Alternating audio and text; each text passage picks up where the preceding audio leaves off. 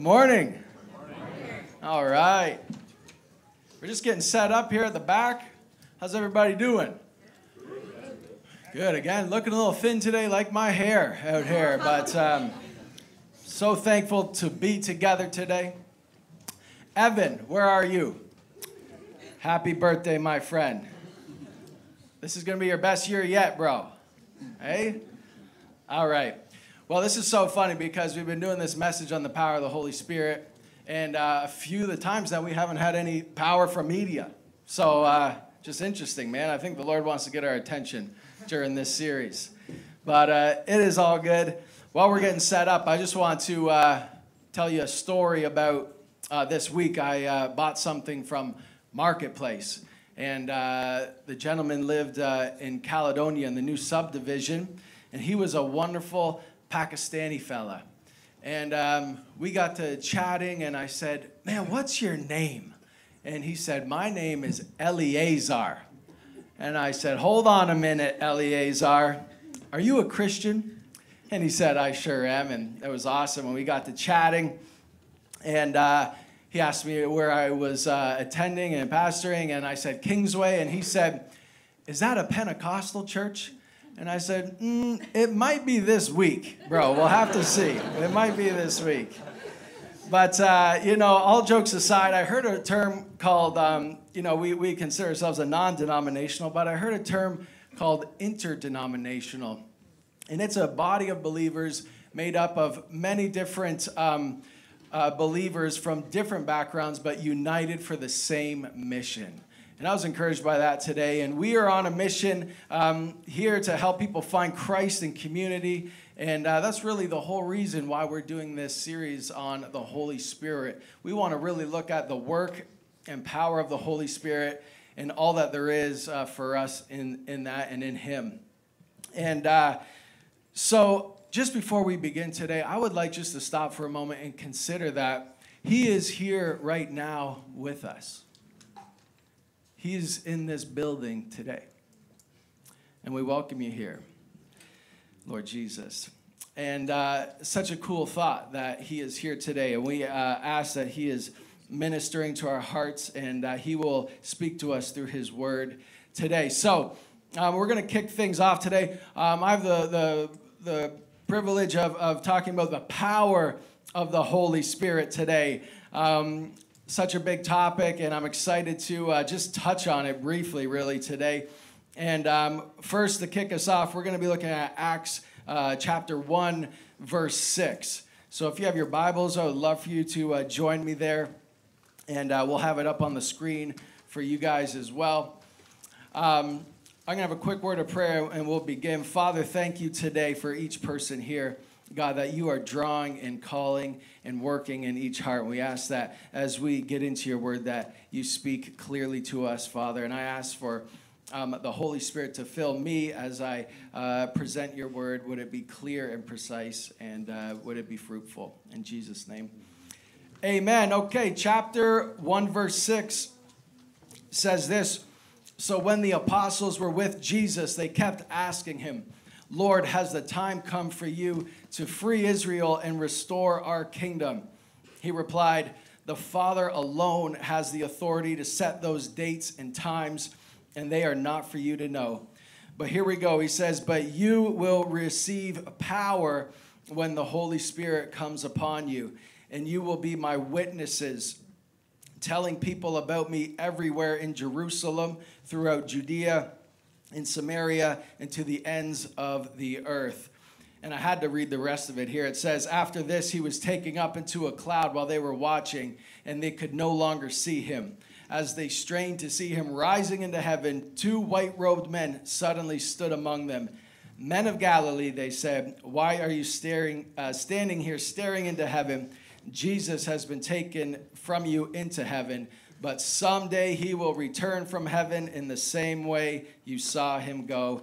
Amen and amen to that. So this morning, I'd really like to touch on two things from this verse, and that's the receiving, and that is the power.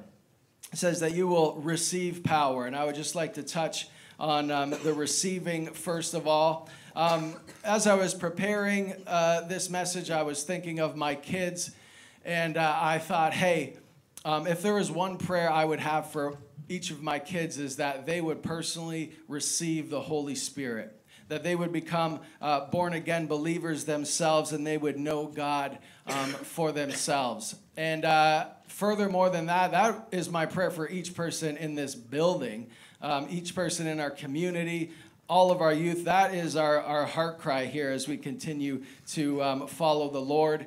And I heard a testimony this week of a gal. She was walking the streets of New York City, and a guy was doing some interviews, and he said, "Boy, you really walk with confidence. Can you tell me why you're so confident?" And she said, "Well, it's Jesus." And he said, "Jesus, wow, that's great. Were you always a believer?" And she said, "No, I grew up in a Christian home, and I knew all the things. But it wasn't until I experienced the Holy Spirit for myself that it really took hold of me." And man, for me, that is something worth talking about and seeking after for all of us. And so as we touch on receiving, we're going to find ourselves in Matthew chapter 3.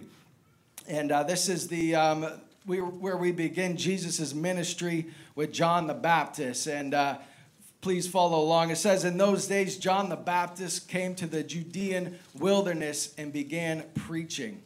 His message was, 'Repent of your sins and turn to God, for the kingdom of heaven is near.'" John the Baptist, he was preparing people's hearts for the coming of the Lord Jesus in that message of repent. That word repent, it means to deeply think about your life. It means to change your mind. It means to change your direction. He was telling these folks, hey, you really need to stop and consider where your life's at, what you believe, and the direction that you're heading. He was saying you need to repent of your sins and turn to God. You need to make a life change, a life turn. And he was preparing the way for the work of the Lord Jesus. And as he was saying, you need to change your mind about God, the way you've been living. And for us, that is also the same call for us today as we prepare our hearts to receive this power of the Holy Spirit, that we find ourselves far from God, maybe not where we're supposed to be, possibly even drifting away from him. We need to stop. We need to repent. We need to consider where we're at and turn to God. John went on to say here, in verse 11, he said, "I baptize with water those who repent of their sins and turn to God. But someone is coming soon who is greater than I am, so much greater that I am not worthy even to be his slave and carry his sandals." And check this out. It says, "He will baptize you with the Holy Spirit and with fire. He is ready to separate the chaff from the wheat with his winnowing fork. Then he will clean up the threshing area, gathering the wheat into his barn, but burning the chaff with never-ending fire." Verse 11 there, I suppose this is the first mention of the baptism of the Holy Spirit. And it's really interesting to me that it says baptized with the Holy Spirit and with fire. You know, fire, I thought that's what we were trying to get away from with all this, right? Like, why is that something we want to invite on here? And when we think about fire in regards to the baptism of the Holy Spirit, it's something that happens to us, and it's all consuming. It's all consuming. If you think about a building that is ablaze, there is nothing that fire doesn't touch. There is nothing that fire doesn't consume. And when we experience the Holy Spirit in this way, it immerses all of us. It influences our soul, our mind, our thoughts, our spirit. It is an all-consuming thing that happens to us. And this is what Jesus intends to do for all those that repent and believe. These are the moments in which we are born again. Born again meaning born from above, born afresh, born anew. There is a heavenly life that is birthed inside of us when the Holy Spirit comes. man, it's an exciting thing. It is a life-changing event. And we see that in John 3, that there was a man named Nicodemus who was a Pharisee, and he was really interested in Jesus. You know, he wasn't really like the other Pharisees who didn't want anything to do with the Lord. He really thought there was something special. He was drawn to Jesus. And he says that in verse 2, after dark one evening, he came to speak with Jesus. Rabbi, he said, we all know that God has sent you to teach us. Your miraculous signs are evidence that God is with you. And Jesus replied, I tell you the truth. Unless you are born again, you cannot see the kingdom of God. You know, when the Holy Spirit comes into our life, you guys, it changes us. And when we receive it, we learn here that unless you are born again, you cannot see the kingdom of God. How many people here, when they were born again, you all of a sudden said, I can see things the way they really are now? I can't count how many times I've heard people say, man, it's like the blindfold came off. I can really see things for how they are. I've heard that so many times, and what we see is we see the ultimate reality of what's really going on. God says that he is on the throne. He is, we understand that he is the creator and Lord of all. We see that there is a godly kingdom. We see that there is a kingdom of darkness. We see our sinfulness and our need for a Savior. We see the eternal value of people. We start to see things how God sees things because he's living in us, showing us the truth about this world. And we also get a revelation of God's word through the Holy Spirit. I was listening to John MacArthur this week. I thought I better not get carried away. I better listen to John MacArthur a little bit in terms of this. And he talked about the illumination of God's word by the Holy Spirit. You know, when we receive the Holy Spirit, we read this book and it comes to life to us. How many people here have read something in this book? It's come out of the page at you. You said, man, that is for me right now with what I'm going through. It's an incredible thing, and we thank God for that. I would like to present to you a quote from C.S. Lewis in regards to all this. He says, if you're thinking of becoming a Christian, I warn you, you're embarking on something which will take the whole of you. It will take the whole of you. And when we talk about this baptism of the Holy Spirit, it is going to take all of you. And we see that when we get into God's word, it continues to take up more and more of our being, and it truly sets us free. And Jesus, when he has revealed his word to us by the Holy Spirit, we see that it is truth, okay? The word revelation, it means the unveiling of things. And the more we read God's word, the more of the truth of life is unveiled to us. How many times does Jesus say, truly, truly, I say to you? We see that all through the Bible. He says, truly, truly, I say to you. He says it 25 times. He says it 25 times in the New Testament. And if you want some extra homework, I have gold stars over here. Go home and Google all those times Jesus said, truly, truly, I say to you. You will be blown away and encouraged. Back to our story, Nicodemus in verse 4, he said, what do you mean? How can an old man go back into his mother's womb and be born again? Jesus replied, I assure you, no one can enter the kingdom of God without being born of water and spirit. Humans can reproduce only human life, but the Holy Spirit gives birth to spiritual life. So don't be surprised when I say you must be born again. The wind blows wherever it wants. Just as you can hear the wind, but you can't hear where it comes from or where it's going, so you can't explain how people are born of the Spirit. You know, this born again concept is pretty important, isn't it?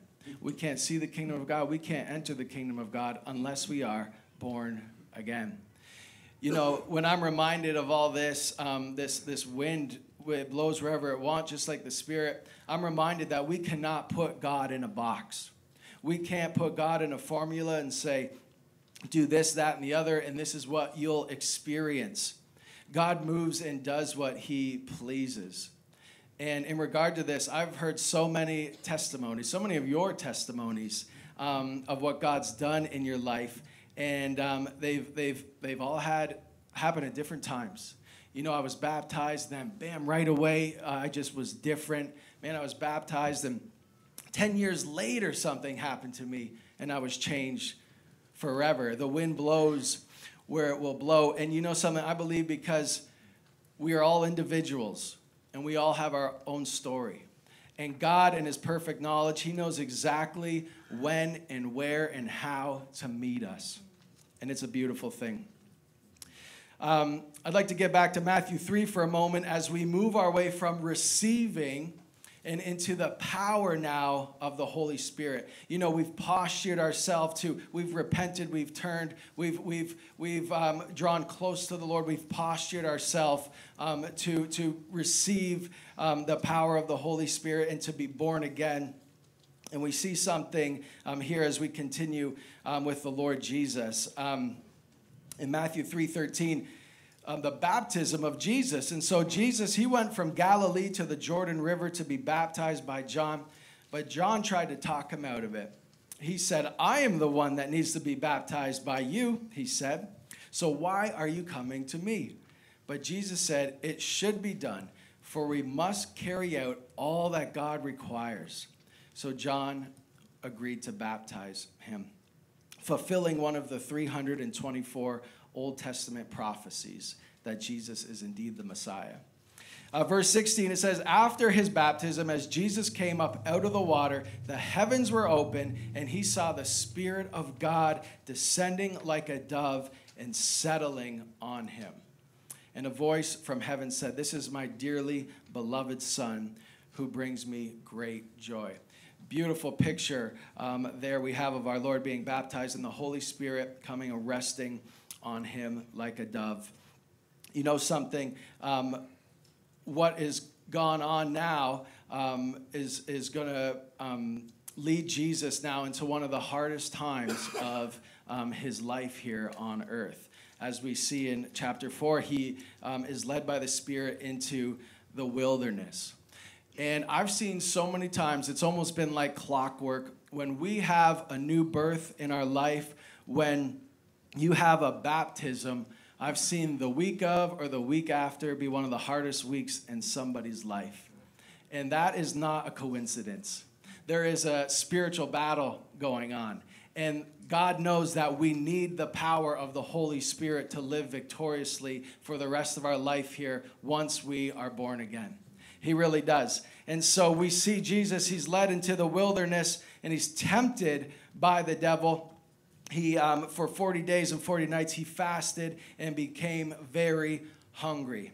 They were fighting out there in the desert for 40 days. There was warfare out there in the desert for 40 days. And what do we see? I'm not going to read it all, but what do we see Jesus' response to the devil every time there was a temptation? We see that he says, it is written, it is written, it is written, right? And hey, you may be saying, well, man, that's Jesus. I ain't no Jesus, right?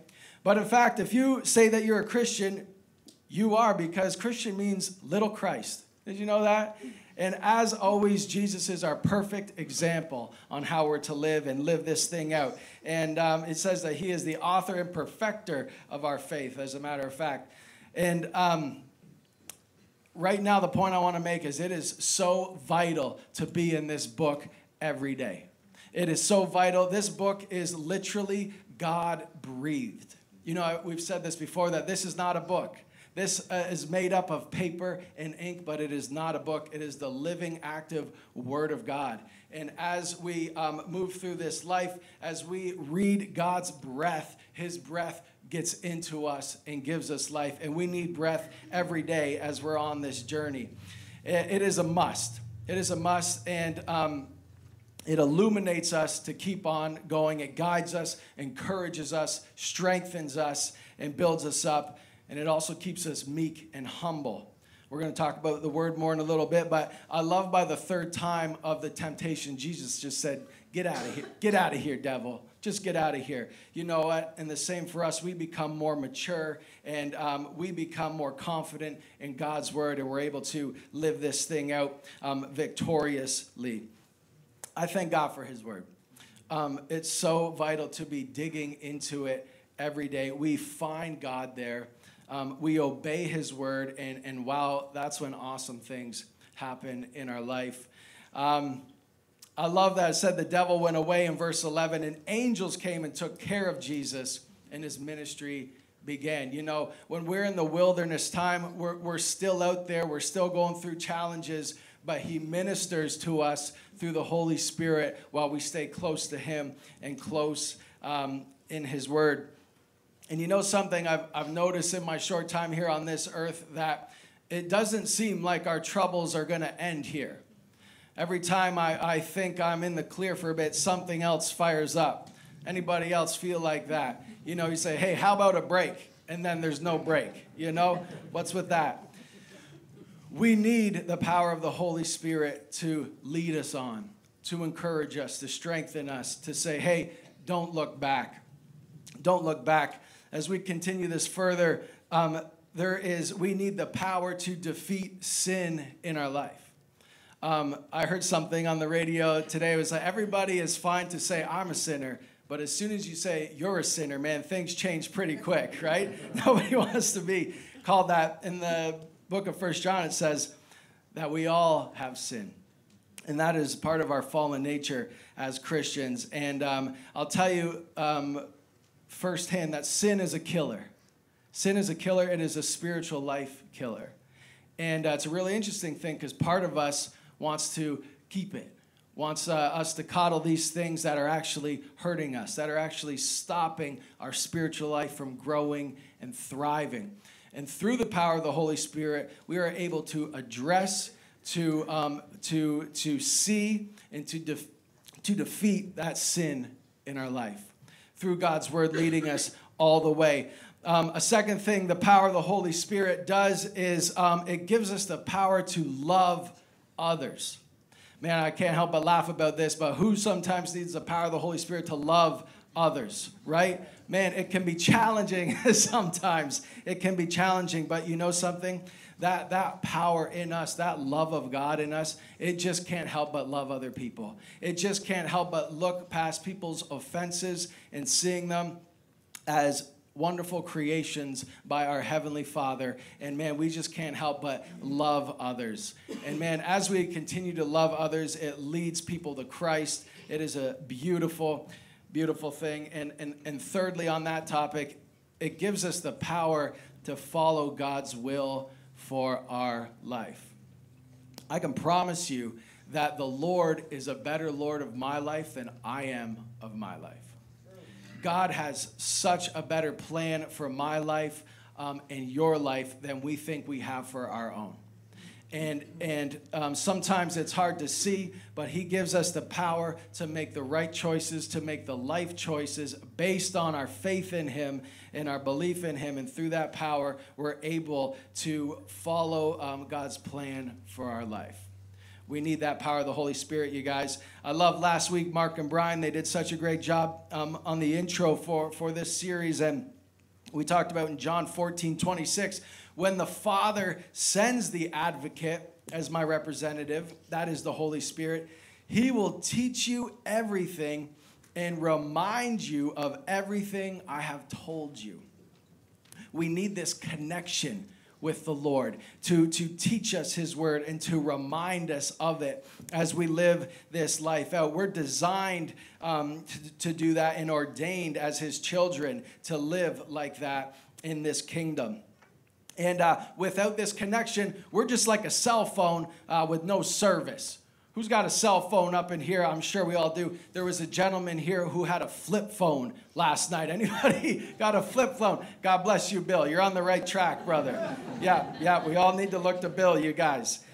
And have you ever been up north and you've had this? You've had no service. You've got that SOS up there, right? Or you got the satellite. And you ever just feel that thing in your gut? You're like, I'm not going to make it. I don't have any service. This is not good. How am I going to check the weather? Like, it's just not going to happen. We are disconnected from the Lord when we don't have the power of the Holy Spirit in us.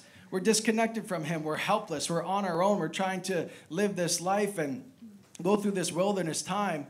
Man, we need to be connected to him. We need to have the power of the Holy Spirit. And when we receive him, when we associate ourselves with him, we become connected to the God of all creation. The same way when you get your signal back, you are connected to the Lord God Almighty. And man, I couldn't help but thinking of Romans. It's not going to be up there. I'm just going to read Romans 8:26. I was thinking of that as I was reading this. It says that yet the Holy Spirit helps us in our weakness.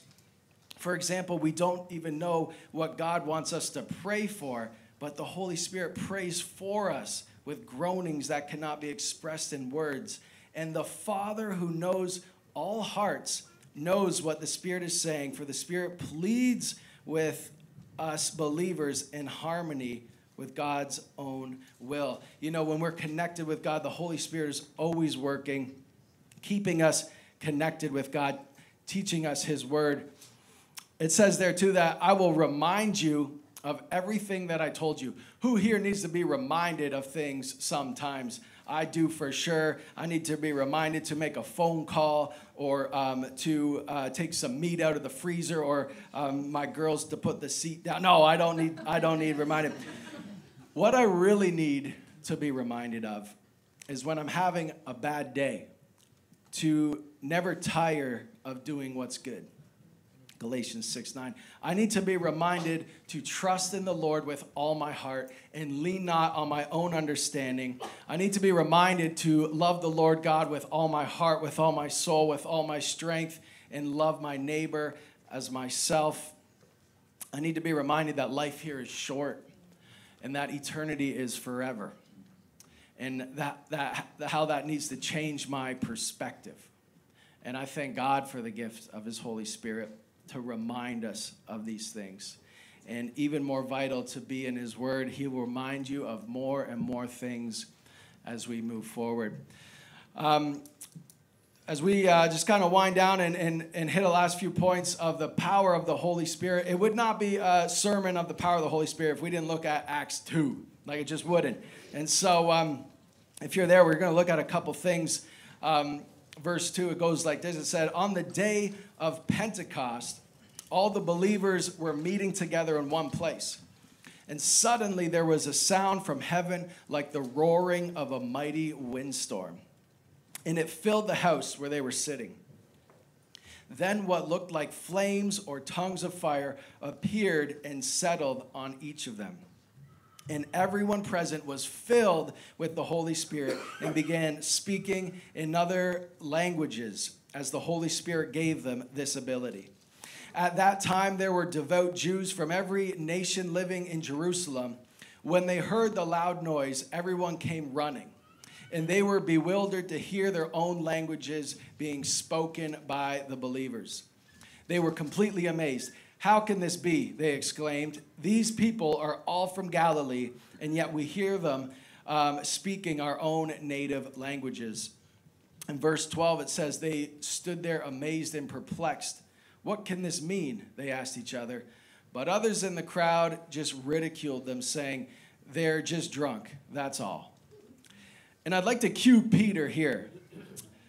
Before we hit verse 14, as Peter preaches to the crowd, let's remember the last time we really saw Peter before the Lord was crucified. Do you remember what his response was when people asked him, do you know Jesus? He denied. He said, no, I don't. He denied the Lord 3 times, in fact. He was a disciple of Christ. He was with him for 2-3 years. And when it came down to it, he said, no, I don't know him. No, I don't know him.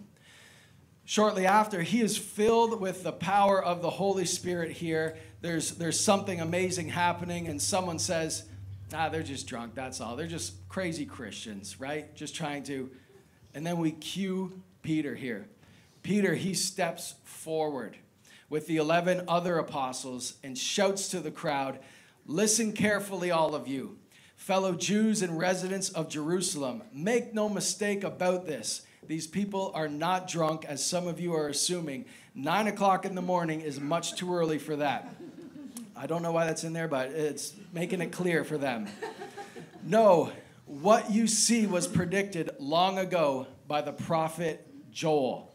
And I'm going to read through these couple. It says, "In the last days, God says, I will pour out my spirit upon all people. Your sons and daughters will prophesy, and your young men will see visions, and your old men will dream dreams. In those days I will pour out my spirit even on my servants, men and women alike, and they will prophesy. And I will cause wonders in the heavens above and signs on the earth below, blood and fire and clouds of smoke. The sun will become dark, and the moon will turn blood red before the great and glorious day of the Lord arrives. But everyone who calls on the name of the Lord will be saved." Amen and amen. Peter, immediately after encountering the Holy Spirit, is bold. He is bold. When we're powered by the Holy Spirit, we are not afraid to speak the name of Jesus. We are not afraid to tell people, even if they're making fun of us, that we're a Christian and that I believe God's word and I'm living for Christ. It empowers us to be bold in the way we speak, in the way we live. We're not afraid to be different. I think of even Stephen, as we see in Romans. He was bold right till the end. They said, "Hey, you better stop talking like that or we're going to throw these rocks at you." He said, "Well, you better get to throwing because Jesus is Lord of Lords and King of Kings." He was empowered by the Holy Spirit. And as we get closer to God and as we receive his Spirit, man, we are unashamed. We are not afraid to live boldly. And the Holy Spirit is, as we see, working through Peter, giving him the words to say, reminding him of the scriptures and bringing them to life as he's preaching through these folks there. In verse 37, we see something really interesting, and I believe this is also for us today. It says, Peter's words, it pierced their hearts. That is a work of the Holy Spirit. When God's word pierces your heart. And I believe it happens as we hear it and as we read it. And so it pierced their hearts, and they said to him and the other apostles, "Brothers, what should we do?" I can tell you that when your heart is pierced by God's word and you have that feeling, it demands a response. It demands a response, and these people are responding, "What shall we do?" And Peter very clearly says, "Each of you must repent of your sins and turn to God and be baptized in the name of Jesus Christ for the forgiveness of your sins. Then you will receive the gift of the Holy Spirit. This promise is to you, to your children, to those far away in Balmoral, and all who have been called." It doesn't say Balmoral, by the way, but I just put that in. Forgive me, Lord. All, say all, who have been called by the Lord our God. Then Peter continued preaching for a long time, strongly urging his listeners, "Save yourselves from this crooked generation." Man, who thinks we're still living in a crooked generation? Yeah. Amen to that. We know that we cannot save ourselves, but we can sure turn away from it. We can sure turn away from all the garbage out there and all the jibber jabber, and we can turn to God and focus on his truth and the way we should live, and ask for the power of his Holy Spirit to lead us and guide us. It demands a response, you guys, when God's word pierces our hearts. It says something, just to finish in verse 41, it says, those who believed what Peter said were baptized and added to the church that day, about 3,000 in all. Have you ever heard the term born-again believer? That's something that you feel like, oh man, they're a real one. They're a born-again believer. You know, that's a big part of who we are, isn't it? We are a believer that has been born again, right? That is a correct term for us, right? And the gift of faith plays a role in all this. So there's one question that I want to ask you. What do you believe? Do you believe this book? Do you believe what it says?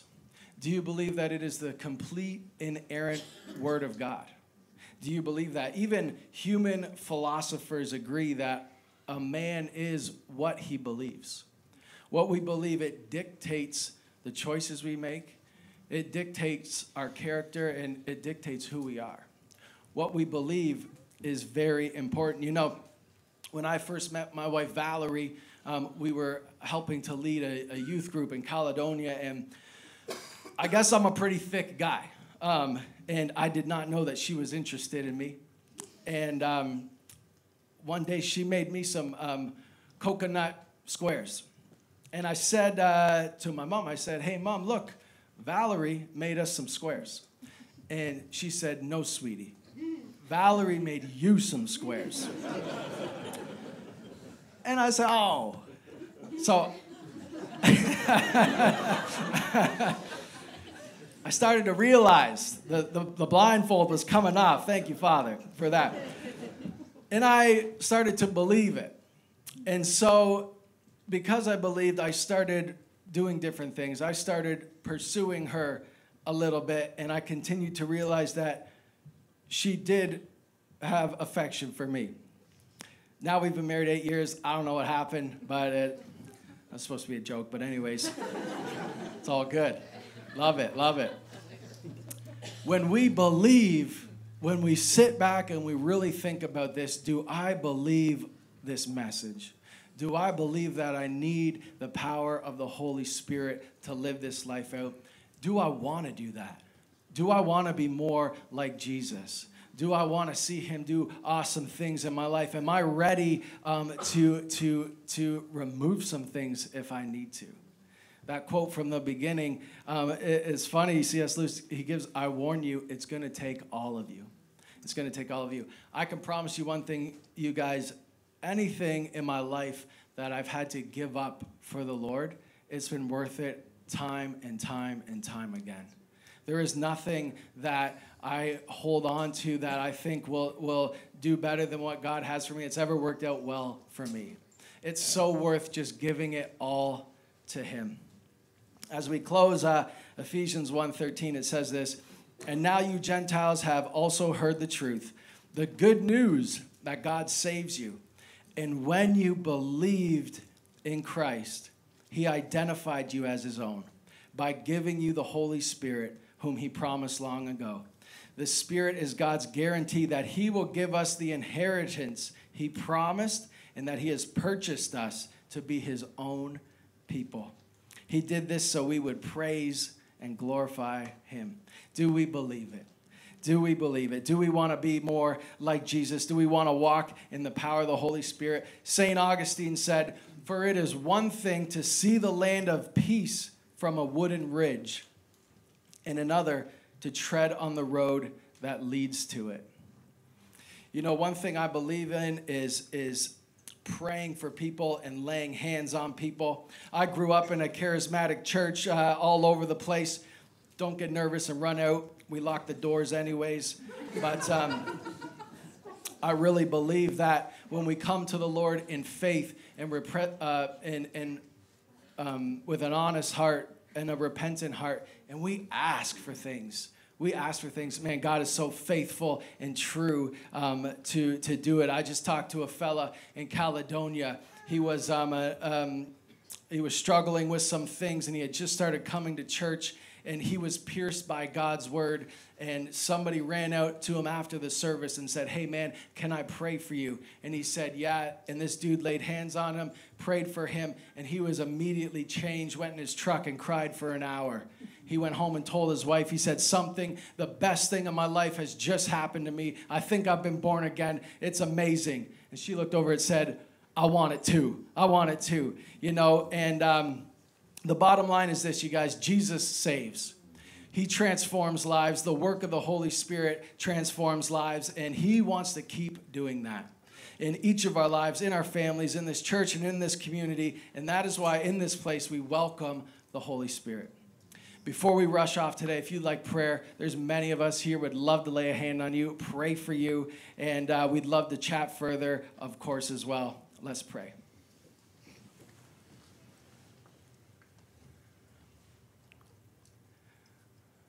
Father God, we just thank you for your word today. We thank you that you pursue us, God, that you have brought us out of the darkness into your glorious light, that you take us from that miry clay from the pit and you set our feet on a rock, Father. Thank you for the truth of your word. Thank you for the life and power we have by the indwelling of your Spirit in us, Father.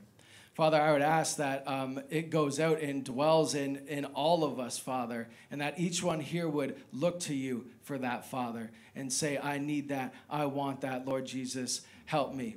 Would you help us turn where we need to turn from and turn to you where we need to turn to you, Father. We thank you for your love, for your leadership, for your guidance, and we welcome you into our lives. In Jesus' name, amen. Amen. Well, it didn't get that Pentecostal just yet, but there's still time, you guys. There's still time. If you'd like, on the board here, we have some further questions. It's just some discussion questions. If you have questions of the Holy Spirit that we don't touch on in this series, would you ask us? You can even write it down and throw it in the offering box. But it's such a good thing to explore. We also have some further readings if you'd like some further study on this subject as well. God bless you guys. I hope you have a wonderful afternoon. We'll see you after. And of course, grab your kids. Thank you.